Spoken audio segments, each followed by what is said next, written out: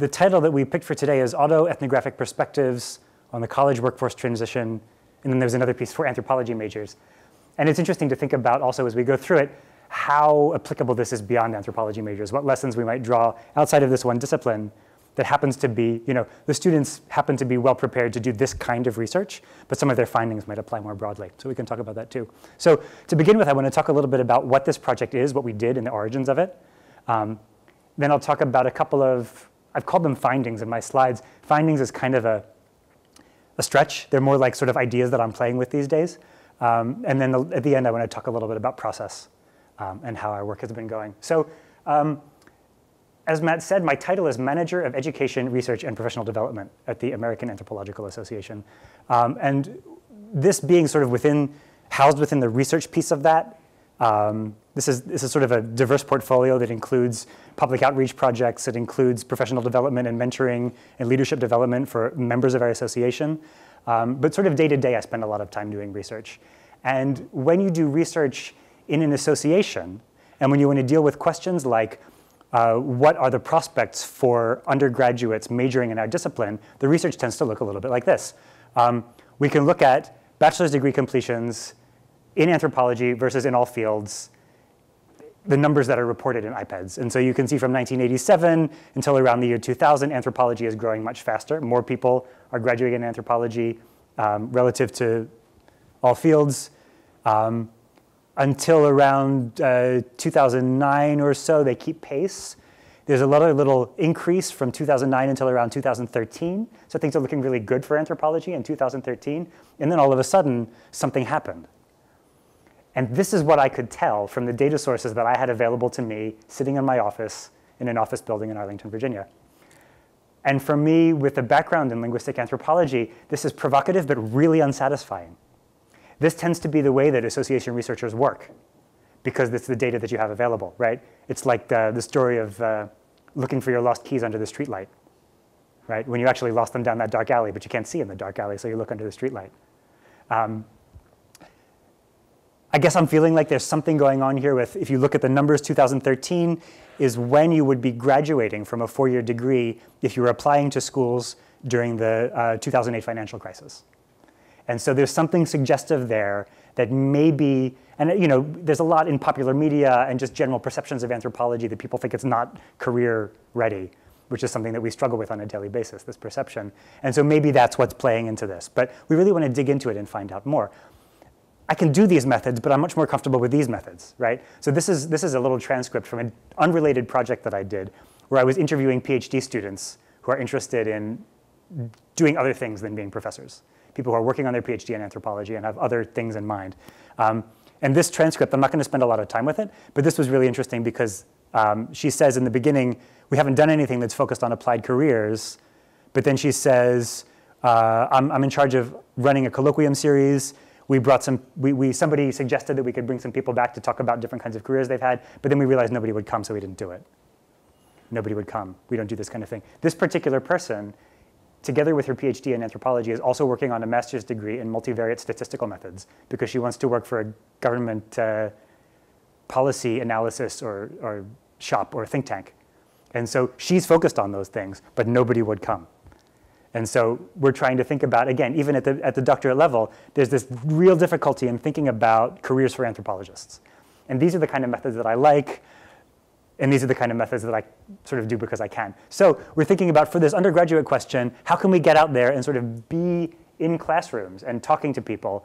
And if I think about training that I've had really in ethnographic methods, I'm not going to go and sit in an undergraduate, in the student gathering area and chat with people about what are you thinking about for jobs because I look like a professor and they're not going to really open up to me. And so the idea sort of percolated up through me discussing it with some colleagues that really the way to do it would be to get undergraduate students to do the field work, right? Thinking about what we can do as an association, my boss likes to say there are really 3 things that we can do. We can bring people together, we can amplify voices, and we can be the gatekeepers of good scholarship and professional standards. And really, for us to do this work in that way, by working together with undergraduates, it sort of plays on all of those different superpowers that we have as an association. We can't do the research ourselves, but we can bring people together who will do the work. We can amplify their work once they've completed it. And we can sort of act as quality control and help them through it.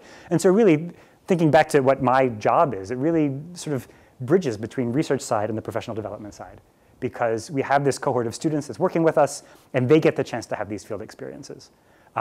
As part of their application package, they needed a letter of support from a AAA member. We didn't specify who. In all cases, it turned out to be, unsurprisingly, a professor at their institution where they're currently enrolled. Because the way that the mentoring works for them as research fellows is very distributed. I'm not able to be there, I'm the sort of PI on the grant, but I'm not able to be there with all of these people doing their research day to day. And so we wanted to set up a system where, first of all, somebody would vouch for them and say, yes, I know this person is a sophomore, but is promising and can do this kind of work, and I will support them. And then to also actually count on that person to support them. So we set out a call, and we recruited. This is the announcement that we originally made last December, that we had selected. This says 6 inaugural. I do still get calls asking if we're going to do it again next year. Undergraduate research fellows funded by CCWT. It says 6. They're at 5 field sites. One of the field sites had 2 people at the time. It's actually expanded now. And I can talk a little bit about what that is. But they're supporting research projects that use ethnographic or mixed methods to address the question, how do anthropology majors prepare for life after college? So they all had to submit research proposals related to that question. And we gave each research team at each institution funding for fellows and mentors to attend our annual meeting, which is about 6 weeks from now in Vancouver. If you're free, you should come join us. As well as research funding for whatever expenses they might have, which generally it's been spent on incentives for participants, transcription services, and supplementing the conference travel, because even though we're giving them a stipend, it can still be prohibitive for a lot of people. So who did we recruit? There are 5 institutions represented, and so I guess I can go from closest to me to further out. This is St. Mary's College of Maryland, which is a 4-year liberal arts public college in Southern Maryland. That's the University of Louisville, Indiana University in Bloomington, Illinois State, and Wheaton College, which is an evangelical Christian institution just outside of Chicago. And so now we have, we initially had a team of 2 applicants from St. Mary's College and 1 from each of the others. But various things have happened, and now we have 3 people at St. Mary's College, 3 people at Louisville, 2 at Illinois State, just because for various reasons they felt the need to bring on more people to support the work. And so it's been really great to see how once we've started this kind of undergraduate research opportunity, it's been expanded so more and more students can participate in it. We have conference calls with them, with whoever can make it. So it's a rotating cast of characters every 2 weeks. And most of the fellows come, mentors come and go as they're available. We check in and hear from them about what they're working on, and we share sort of upcoming project goals and deadlines, and talk about also issues of method and issues of theory that come up as we're working on the project. And it's really, I'll share a little bit later on about what we talk about on the calls, but we try to stay connected as much as we can over such a distributed area. This doesn't even give an indication of how distributed it is, because our fellow from Indiana University last semester, when we were in fieldwork phase, was actually on junior year abroad at University of Canterbury in Christchurch, New Zealand. And so she's doing a comparative study. She has data from New Zealand. She's now collecting data in Bloomington, and she's going to be contrasting and comparing what kind of things she hears from people at these different places. It's a diversity of types of institution. So I mentioned the ones that we had. University of Canterbury is, I think she said it's mainly an engineering school. And so students who are studying social science there, it tends to be very interdisciplinary, just because that's who's available and that's the courses that you can get. But then she was sharing findings about that, and it sparked off a whole lot of conversation about interdisciplinarity as it looks at all of these other different schools and different field sites. So that was really exciting as well. There's a lot that comes out of this collaboration, and I'm really excited to be able to support it. The research questions that they proposed in their initial proposals were things like, how do anthropology students talk about their future selves, which is one that I loved as a linguist. What do alumni say is the value of their anthropology major? At a Christian institution, how do students talk about vocation? The idea that you have a calling rather than just a job. is cross-cultural competence viewed as a professional skill? And so this was what they proposed. The way these things go, it sort of goes off in different directions. And I'll talk a little bit about how that's been. And they use a sort of standard slate of methods. There's one group did a survey of alumni, which was really nice because through this project we helped to establish closer connections between the anthropology department and the alumni office, which sometimes is difficult for the department to track where alumni go, but anybody who's ever got a fundraising letter in the mail knows that the alumni office knows where you are. There's been a lot of focus groups, as well as some follow-up interviews. There was at least one person who did participant observation in the Career Center. And so it's been a good mix of data sources coming in and a lot of material for us to talk about. So I'm going to talk a little bit about what they're finding. And as I said before, these are sort of more ideas that I'm playing with right now based on having read some of their work.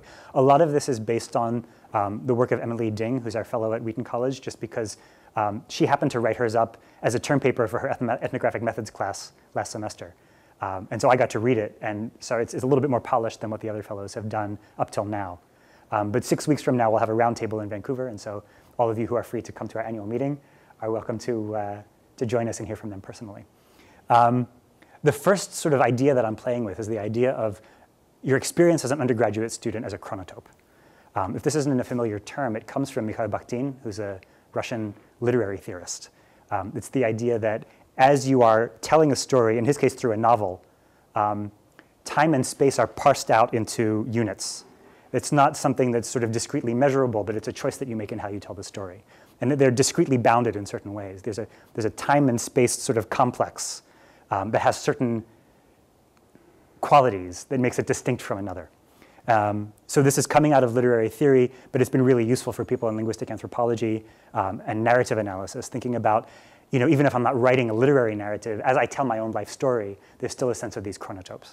And so I'm seeing some evidence in the way that undergrads talk about their experience in school as having that kind of a quality to it, that it's a bounded thing that it's hard to see out from. And so we'll see things like, when I majored in anthropology, I chose anthropology class because it kind of felt like a community. This is quotes from participants. And this particular participant was contrasting it with, I think, health sciences. She had changed her major from health sciences. And she said in health sciences, they're more hardworking and disciplined and driven. This was how she talked about it. And then as she talked further, it became clear that what she meant by that is they're more focused on specific career goals. It's not that anthropology students aren't dedicated to anthropology, but that the appeal of anthropology is not so much in terms of that future self of doing this job that I know what it is and I know I want to do it, but it's more in terms of I become a member of this community of practice where I have close relationships and I feel mutually supported. There was another participant who they went to a sort of a formal dinner where you would sit with people from your department, and this is in a joint anthropology sociology department, and there wasn't enough space at the anthropology table, and so she ended up sitting with the sociologists, and she said it was just kind of a bummer because I was expecting to come and sit with my major, and all my friends were at the next table. And so this real tight relationships within that group. But then sort of reflecting on this, and this is where this idea of chronotope is really coming up for me. She says, we're in college, and then it's hard to remember that there's also a life before and after college too. This is a theme that comes up again and again in this particular paper in Emily's work, that undergraduates or her anthropology majors that she's working with, they really are focused on what they're doing now in their coursework. They're doing it because they're interested in it, not because they see a utility in it. It's not that there is no utility in it, it's that that question doesn't come up for them. And whether they would have majored in something else if it did is kind of it's hard to talk about counterfactuals and hypotheticals in that way. But I think what I am really noticing is what is the effect of that? Given that we do have this group of anthropology students, they are thinking of it in this way, what happens because of that? And so what Emily talks about, because this is really an evangelical school, she talks about it in terms of the idea of calling versus formation, where it's not my background. I'm sort of taking this out of her writing. So I apologize for any mistakes I might make in terms of the theology of it. But my understanding is that a calling is the idea that God has a purpose for you. compared to formation is the idea of how you become a more godly individual. And she says that she expected the students in her department to be talking more about their calling or their vocation. And instead, they talk about it more as formation. By me studying anthropology, I become a better person in specific ways that they can talk about.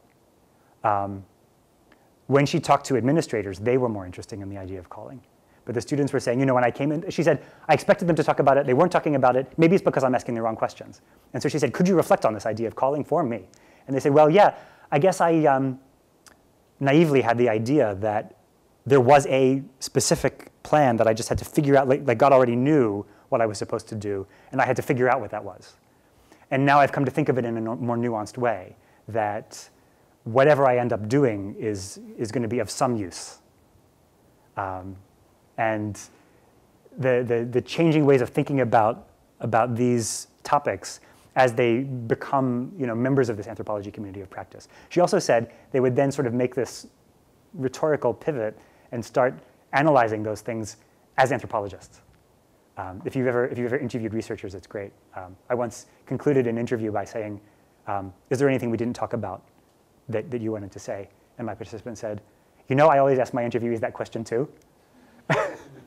So it's kind of that moment where it's like they're taking it, they're understanding what they're doing, they're talking about it as anthropologists. So it gets back to that other research question about how do they talk about their future selves, how do they talk about their current selves, how do they talk in more anthropological ways? How does that show them sort of becoming anthropologists? What does that look like?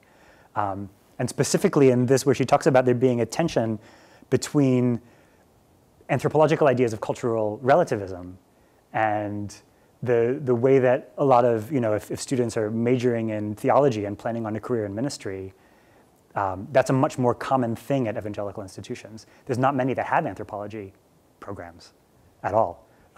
And so she definitely feels a tension there, and she's really more supported by this community of practice, which leads to this sort of self-contained way of thinking about it as a chronotope, is the term that I'm thinking of. And I think really this structure, this configuration, I don't know what the word for it is, this thing that I'm thinking about has some real implications for advising, which is something that she writes about as well. She says, students are reluctant to go to the Career Services Center, partly because it's inconveniently located, but partly because you have to fill out a form. And one of the questions on the form is, what do you want to talk about? And I don't even know, so I feel like I'm not ready for this.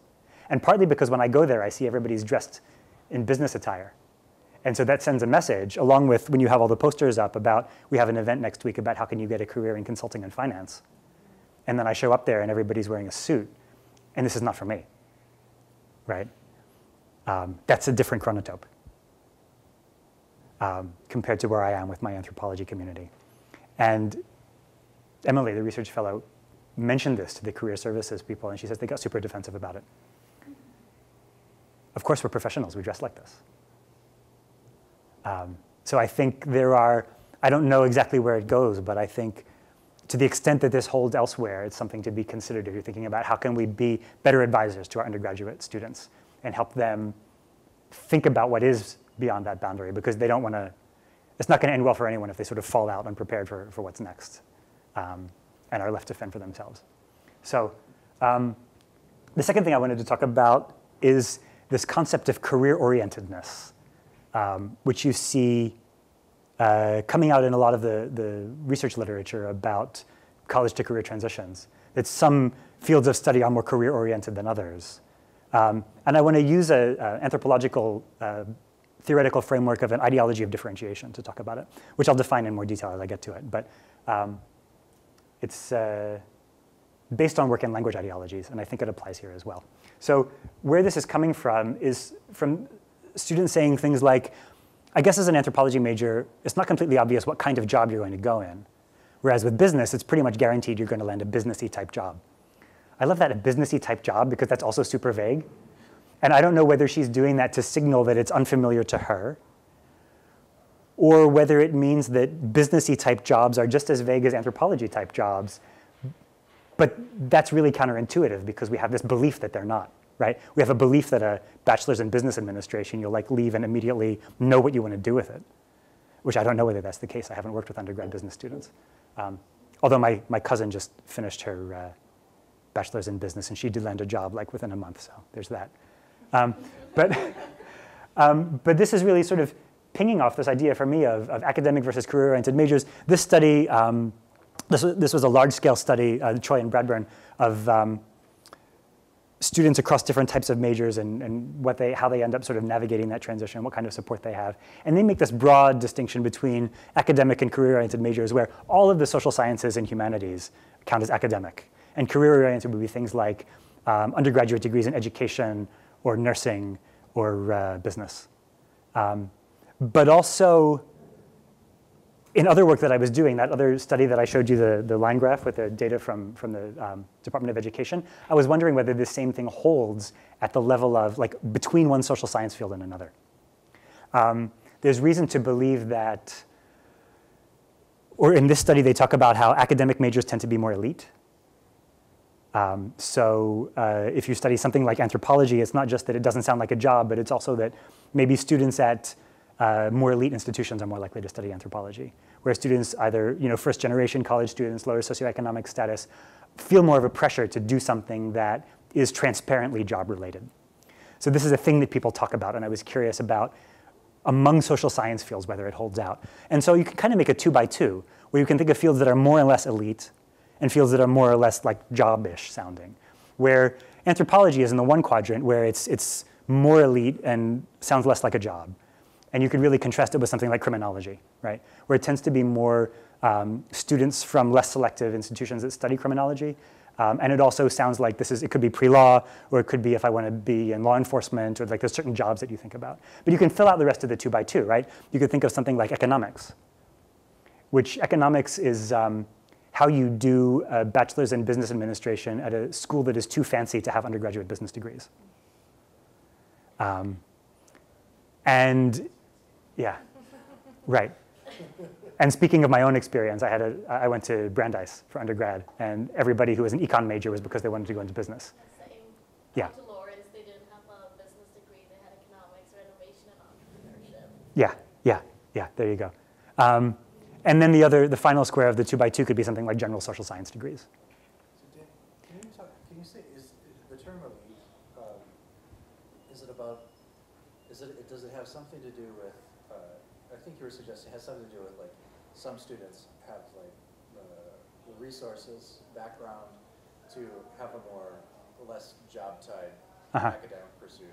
Does it also have to do, when I think of anthropology, I think of, like, anthropological theory first, and it's not necessarily class positioned, although maybe you could make that argument, but it's like, it's generalizing, it's comparative, it's also tied to the social theorists like Marx or Freud who are controversial. And I don't know what you mean by elite exactly. There may be a couple things that you mean by elite. Yeah, it's tricky because there is not a good metric for eliteness. Yeah. Although I've made several different attempts to come up with one. But in this case, what I could do is I could say, as a proxy for eliteness, I can say, you can look at how many degrees are granted year over year in these fields, and you can look at how selective the universities are that are granting these degrees. Based on the people at Indiana University that publish the Carnegie classifications also publish which quintile the schools fall into as far as ACT and SAT scores of accepted, newly matriculating undergraduates. And so that's kind of the proxy that I'm using for measuring eliteness here. I think you're right that there is something sort of conceptual, and it's hard to tease out like how much is this or that, and it's like, I don't know what I would take as good evidence tying the one to the other. But I feel like that might be the difference between economics and business, or maybe between anthropology or sociology and social work. And so some of those real fine-grained distinctions, you might see those sorts of differences in curriculum decisions, and that would be interesting to pursue further. But I don't really have any evidence that speaks to that one way or another. I kind of had to use this very coarse way of measuring it. And again, that's at the institutional level. So I have to presume that whatever is true of this college or university overall reflects on their criminology department in a way that matters for what I'm doing. And so that's an assumption that I just kind of had to make. Was there another question? I'm sorry. No, I was just thinking about eliteness, and the way you explained it, it sounded Yeah, selectivity is the word that the Carnegie people use. Yeah. One could also just look at the socioeconomic status of the people studying. Right. You could if you had data on it. Okay. I guess you could collect data on it, but it's tricky to think of where you'd get it from. This was something I could do in a sort of quick and dirty fashion, and so I'll share it for what it's worth. If you chart them out, in this, what this means is the green line is schools in the top quintile, students graduating from schools in the top quintile at SAT, ACT scores. The red line is the next two quintiles. And the blue is either schools that are the lowest two quintiles or that don't care about standardized exam scores and admissions. And so the terminology they use for that is more selective, selective, and inclusive. And this is what it looks like for anthropology. And you can see what the trends are looking like in terms of falling after the financial crash, and also in terms of anthropology being more weighted towards those more elite schools. And then if you compare it with criminology, it looks like the students at the sort of less selective schools are continuing to study criminology in spite of the financial crash, when it's sort of flat all along in the elite schools, and so it's more weighted towards the less selective schools. But then if you fill out the other two, okay, so economics looks much like anthropology up until 2012 or 13, and then it just keeps going up. And then if you compare it to general social science, and this one is mainly, it's interesting because sort of up until, I think that's around the year 2000, it's an even mix across these selectivity classifiers. And then it goes way up, and then it comes way back down again after the crash. And so there's, I guess what I'm seeing here, my takeaway from this is that the social science fields that saw a downturn after the crash are not the elite ones or the non-elite ones. They're the ones that don't sound like jobs, regardless of how selective or how elite sounding they are. And so this is suggesting you can sort of decouple the idea of something being career-oriented from something being elite or prestigious, right? Where regardless of the sort of class ideas of it, this idea that, I mean, this is I can't really conclude this, but it sort of feels like it's trending this way. The idea that in a down economy, you need to have an undergraduate degree that points you toward a career, regardless of your own socioeconomic background, that everyone's feeling those pressures. So this is kind of where I feel this trending, and I don't feel comfortable saying that this shows that, but it sort of hints that way. And so just thinking of this together with the other discussion of comparing all social sciences look like this compared to business and nursing and education look like that. But then, this is from a different one of the research groups. At St. Mary's College, it happens to be on an archaeological field site of, I think it's early European colonization. And there's a lot of work around historic St. Mary's City that students in the anthropology department are actively involved in. And so their findings show that students who are more socioculturally oriented in that department have a really different experience to students who are more archaeologically oriented. And so this is the student there who's writing about this says, many of the students are studying archaeology as a focus. These students tended to have a much clearer path forward to their ideal career. And so in the university, there are more and less career-oriented fields. Among the social sciences, there are more and less career-oriented fields. Among the subfields of anthropology, there are more and less career-oriented fields, right? And I feel like a related notion to this is the idea of skills. This isn't data. This is something that one of the fellows said on the conference call. I feel like I love what I do, but I have no skills. And I don't think she was, I'm not sure if she was really speaking for herself or if she was like voicing a trend that she's heard from her participants. But I have no skills. What's behind that? And so I think in this idea of job preparation, career-orientedness, there's this idea of skills. There's a lot of talk about hard skills and soft skills. And so I think you can talk about the academic versus career-oriented, soft skills versus hard skills, humanities versus STEM. And that's something that I'm glad to deconstruct all day, but I'll spare you. Anthropology versus economics, within the social sciences. Ethnography versus archaeology, within the subfields of anthropology. Every time you zoom down, there's that distinction. And so this is where I want to talk about this idea of ideologies of differentiation. And so this comes from work by Judy Irvin and Susan Gall, linguistic anthropologists, talking about how you have, there's the question of what's a different language, which is kind of really more of a political question than a scientific question. If we feel like we're one group of people and you're a different group of people, then we have a different language to you. So they talk about the processes through which this takes place. It's iconization, which means the way that these people talk comes to be associated with, like, that's just the kind of people that they are, and the one stands in for the other. The second piece, fractal recursivity, is that what we're seeing the same as with this distinction between academic and career-orientedness. At any level of magnification, there's a similar kind of a split, right? You can talk about how people, for me coming from the East Coast, and I sort of have this idea of what the upper Midwest is. But then I get here and I see, oh, there's Wisconsin and Minnesota. I'm like, never mind, right? And so whatever level you zoom into, there's a distinction there. And then the third piece, erasure. So anything that doesn't fit into this paradigm becomes invisible. And I think the same thing, if you want to talk about what gets erased in things like this, it's the idea that salaries and professional outcomes for people who study plant biology in their undergraduate and people who study English are very similar in terms of the kind of salaries they get, in terms of the kind of employment rates they have. Which sort of everything that all the commonplace notions that we have about STEM versus the humanities just go out the window. But there's no way to see that in this sort of ideology of differentiation, in the way that we think of there are some things that are career-oriented and some things that are academic.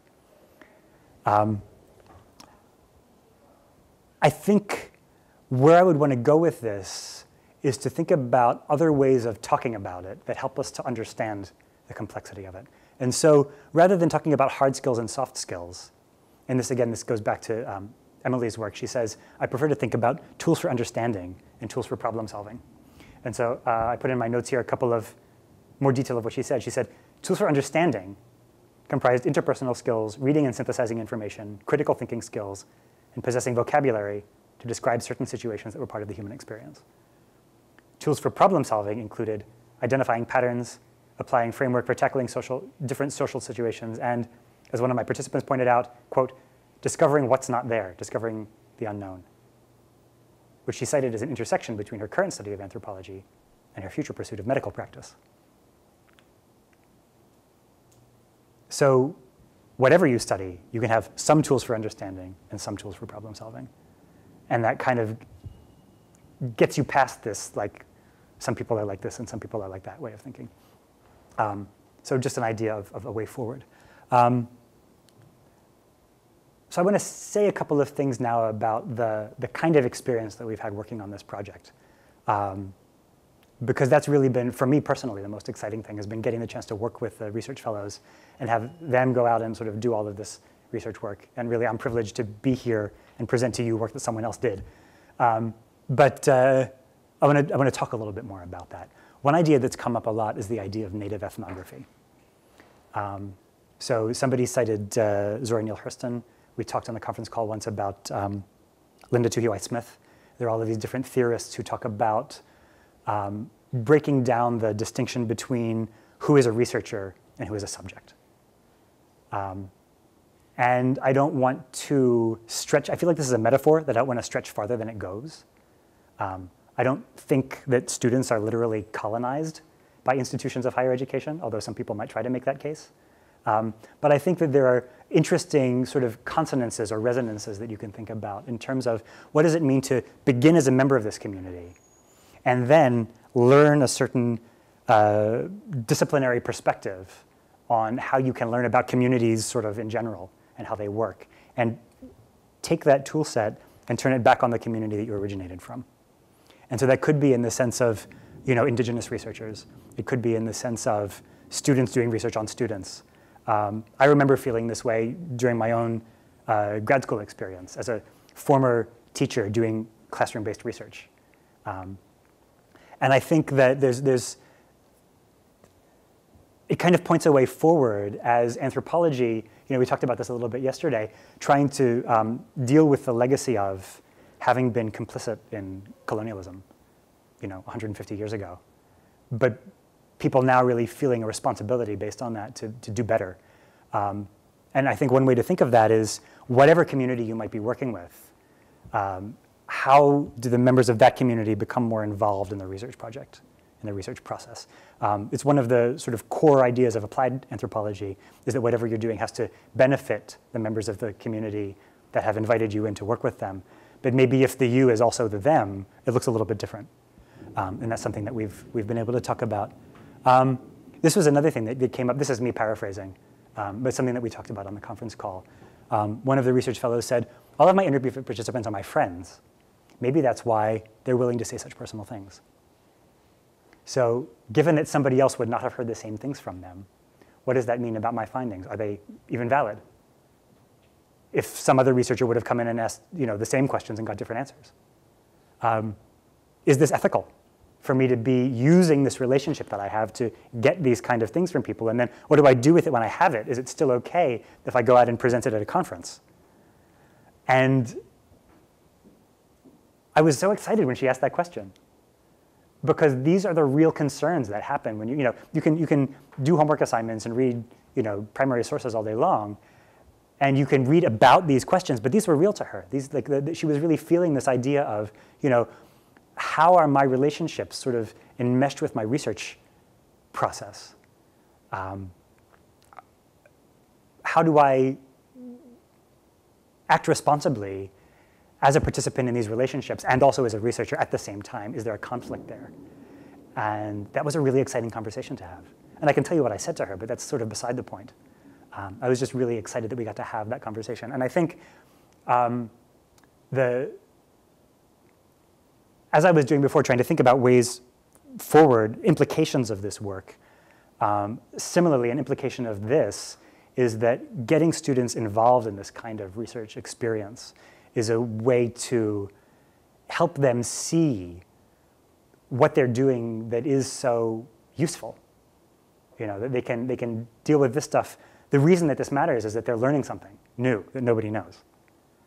And that's something that if we're going to be, I'm sorry, neoliberal about it, that employers would be interested in. And then I guess the other, just in terms of nuts and bolts, and I love this so much that I just had to conclude on it. How do you know when you're done? I've done this many interviews. I have this working analysis of it. Do I need more interviews? Should I be writing up or should I be pushing the analysis further? And obviously this is a case-by-case question, but that's something that, that discussion is never ending. And it's great to have a real topic to talk about. So this is not abstract, right? This is, what do I do when we get off the phone? I have these couple of different tasks that I could do. Which one should I pick?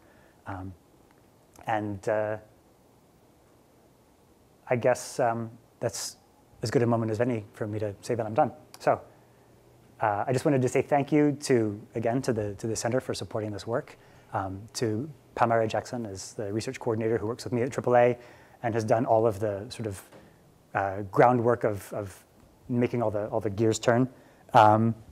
All the research fellows, especially Emily Ding, whose work I lean on heavily in this presentation, and Gigi Jones at National Center for Education Statistics, who helped me out with the iPad stuff. There's my contact information.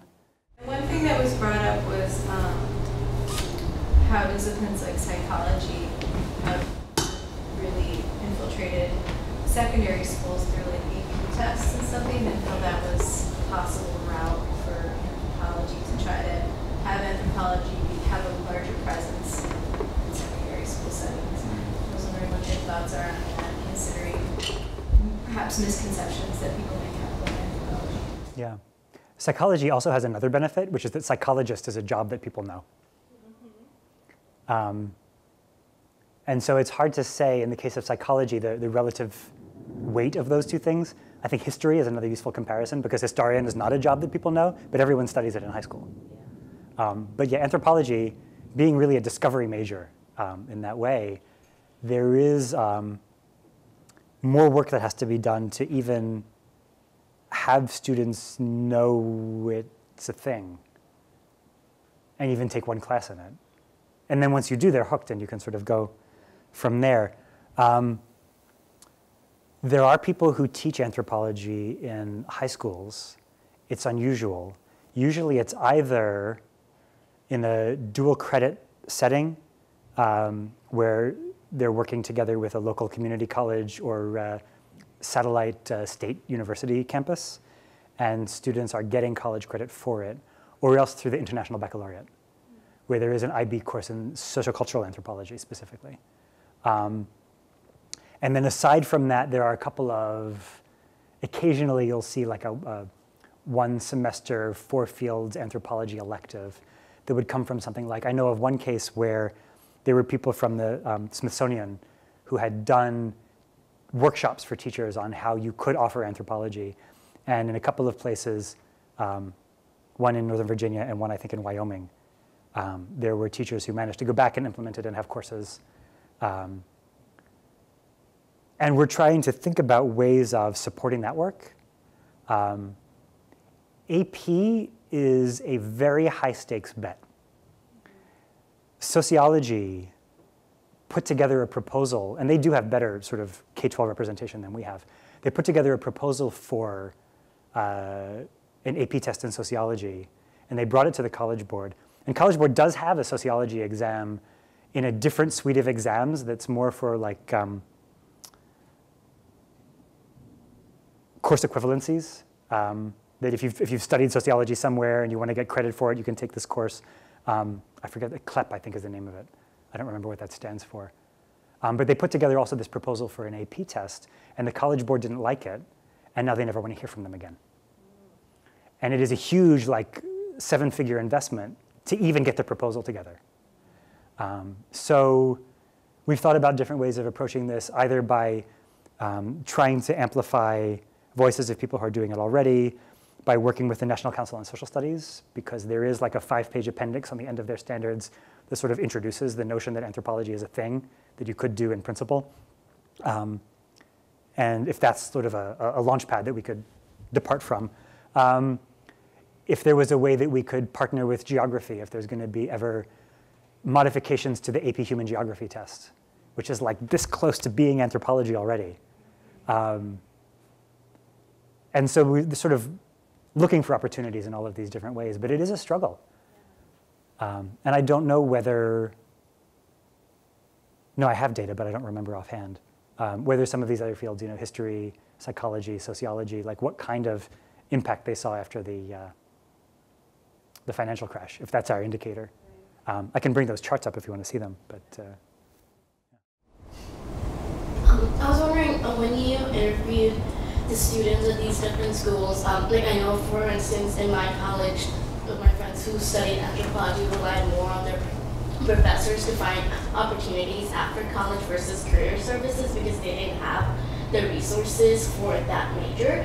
So was that a trend that you saw, like how, does it vary depending on which institution you go to, where students utilize career services more than the department itself, or if you could talk a little bit about it? I feel like what I'm hearing, and to the extent that I'm hearing anything, is that people don't really do either. Which was also my experience. I was a comparative lit major.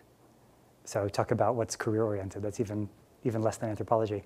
But there is this sense that career services is not for us, but also professors don't know. They're professors. That's the job they know.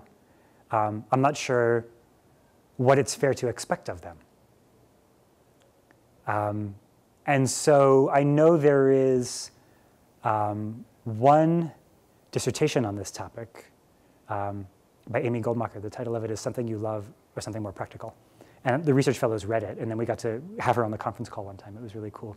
She's a business anthropologist. She lives in Detroit, and she does a lot of like ethnographically based product development and like website development with like user testing. But she did this, so her dissertation was on working with undergraduates to think about what do they see as being their future options, and how does it interface with what they hear from career services? And her sort of top line finding was her participants saw a choice that you could either go to graduate school, get a PhD, and become an academic, or stop doing anthropology. Which, again, talk about iconicity and erasure, right? How many ways are there of doing anthropology other than being a professor of anthropology in an anthropology department? Like most of them. But if the only role model that you have is your professors, then those are the only anthropologists that you know. And you don't, it's sort of not an askable question whether there's another way of being an anthropologist. So I don't, to the extent that they are, I mean, I guess at St. Mary's College, you know, we're hearing that archaeology students specifically do have an idea of, you know, I could get my master's degree and then go do cultural resource management. And that is a more or less well-defined career. You know, I could see my name on the registry of professional archaeologists, and I know what that looks like. Which I think is a blessing and a curse, because there's also a lot of other things that you could do with archaeology. But that one being so high profile makes archaeology feel more career-oriented. And I don't know, it's hard to get empirical indications of how often people actually go there with a background in archaeology. A lot of times you don't know what somebody's subfield specialization was. It gets recorded as a degree in anthropology. So it's hard to say sort of across, there's sort of macro level trends. But aside from that, yeah, I don't know where they're going. I don't know if it really is the sort of bounded chronotope and they just don't ask the question because that happens later and I'll worry about it then. You mentioned one student said about they had no skills. Yes. So what do you think about how the higher education could help the students to better define the skills or help them to cultivate new skills that are needed for a job after graduation, or some transferable skills that we haven't well defined for those students? The presentation was really interesting to me because I did my undergrad in anthropology, cultural anthropology, and then doing my PhD now in human ecology, which are both very non-jobish fields. And we actually have, as like one of the required courses that we have a professional development seminar, where I feel like basically all that we're doing is to learn about speaking about the skills that we're acquiring through this PhD, because I feel like people saw that same problem. So we have a whole seminar to learn about like what are the transferable skills that we are getting through this degree, what does human ecology mean, and what is the background, which is really helpful, but I find it really interesting too that something like that came up. I'm seeing that also at the undergraduate level. It's a sort of a growing trend in anthropology departments to have I think the term is a career launcher course, like a pro-seminar, where you have students come together at a certain point in their academic program. And it's interesting to see some programs will put it at the end and some programs will put it at the beginning to say, here's what you will learn and here's how to think of it as being preparation for other stuff. To try to more explicitly make those connections, like you're saying. One thing, and part of it is like anthropologists are going to be anthropologists, and if you start talking about skills, they'll make that move where they start anthropologying you, and they'll be like, this is the hegemony of the neoliberal approach to higher education as workforce development, and you know, we're like, okay, it is, but also my landlord doesn't accept theory as rent, so what am I going to do? Like, we live in this world, right? If you like, we can say Marx said we make history, but not in the circumstances of our choosing. So it is important to have that conversation, but I think it's also important to not reduce it to that conversation. Like, you can keep both of those thoughts in your head at once. That's why I like the word perspectives, which I put in the title of this talk. And it's something that came up yesterday talking with the undergraduate students, where somebody said, you know, if I get a career in a practice setting, there might be ethical compromises that I have to make to do that work. How can that be handled? And really what that made me think of was anthropology gives you the tools to have that conversation when you're presented with that circumstance. You have that ethical awareness. You have the ability to talk about, like, who are the people that we're getting this data from and what's an ethical use of it? And if it feels to me like we're not doing that, how do I handle it? And how do I know what I'm comfortable with? I I don't know if I'd call that a skill. But I think it's something that workplaces in every sector should be asking themselves more. But yes, also I think it's good to be able to talk about things like, I gave an example yesterday of a woman named Sally Mengel who has her BA in anthropology and opened an artisanal ice cream shop in Little Rock, Arkansas. And I read a profile of her in arkansasonline.com where she talks about the ways that she's selected flavors that have some aspect of local color in them. And she doesn't say that, but to me that looks like an ethnographic perspective. You know, I know my community. I know how to think about what's appealing to them in this kind of, you know, luxury product. And I can apply those findings to make my small business run. And that's a skill. It's a perspective and it's also a skill. And I think the question is, how do you encourage students to make that leap to say, you know, what you've learned by reading whoever, pick your favorite theorist, you can also apply for that.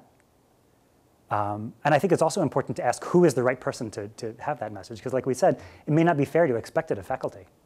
So nobody has one mentor. I think it takes a lot of voices. If you're an undergraduate student in anthropology and you're thinking, what am I going to do after this? You go on a job board site, you search ethnography or anthropology, and you're only getting requirements that might have a PhD. It's just, because for me, when I finished undergrad, my options were do a PhD or do something else. And it doesn't feel like if you're just looking out there for something, you're not seeing undergrad degrees in anthropology being found on descriptions of what people are looking for. So I don't know if one of those things is lowering the amount of years it takes to get a PhD in anthropology, or offering more masters, or getting more out into different businesses, awareness of anthropology use as a BA. I don't really know what that looks like, but I think for me, it's something that I've struggled with a lot. I just got my master's in anthropology, and that's like a midway step, but what step is that really? So it's just a lot of anecdotal thoughts, I don't know. A master's in anthropology can be a midway step, but also there's 2 masters granted for every PhD. And it's not like the other 50% of them are all grad students that never, you know, they're just sort of taking courses forever. You know, people have masters in anthropology and rewarding professional careers doing anthropology. We have on this website, if you click through, a survey of anthropology masters that was done 10 years ago where people, there was an extensive open-ended section to it because anthropologists. And so people are talking sort of about what they have done with their masters in anthropology. It's 10 years old and it's currently being replicated. So watch this space. As far as I guess the idea that you need to get a graduate degree to have a professional career raises a question that also came up on the call with the research fellows one time, which is, what's a bachelor's degree for?